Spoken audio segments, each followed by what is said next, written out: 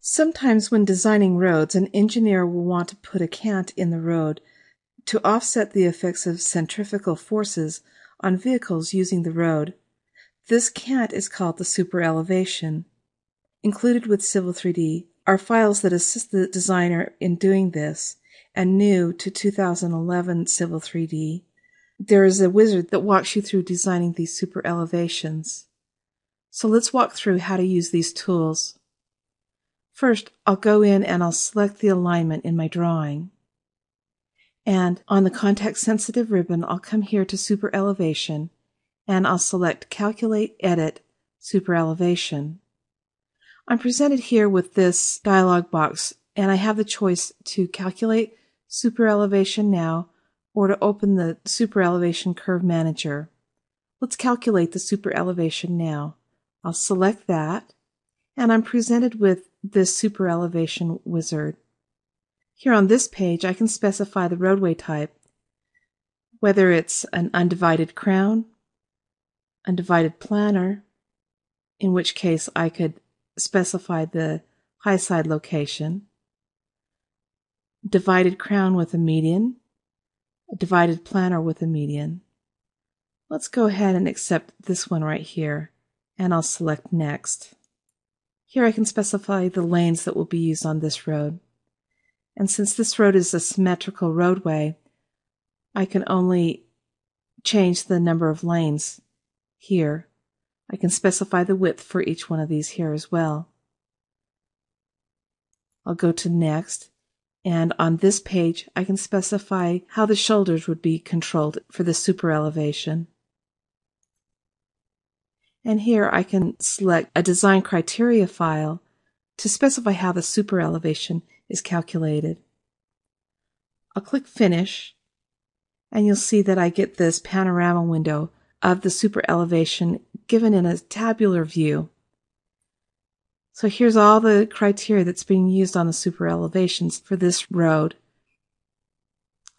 I'll close this, and next I can come up to superelevation and create a superelevation view. I'll select this, and I'm given the opportunity to name my superelevation view, to select the alignment. I could enter a description for this view. I can specify the layer that this is going to, an elevation style, a specific range that I'm going to be displaying on this superelevation view, and other superelevation display options. Now I know that this blue color isn't going to be very visible in my drawing, so I want to change that. And this view style has that blue color as well. So I'll come here and I'm going to edit that view style. And I'm going to select all of these components that have a blue color associated with them. And I'm just going to change those.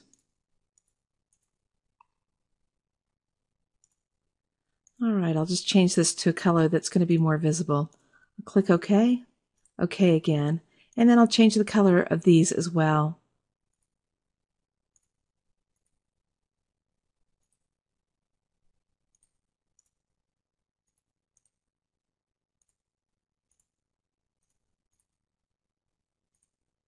All right, I'll click OK, and then I'll be asked to select a location for my superelevation view. And I'll select a spot in my drawing to place that. And let's zoom up on that. Now you'll see this superelevation view that has all the data and information about the superelevation along this alignment. We can take and select that superelevation view and edit these parameters graphically in this superelevation view.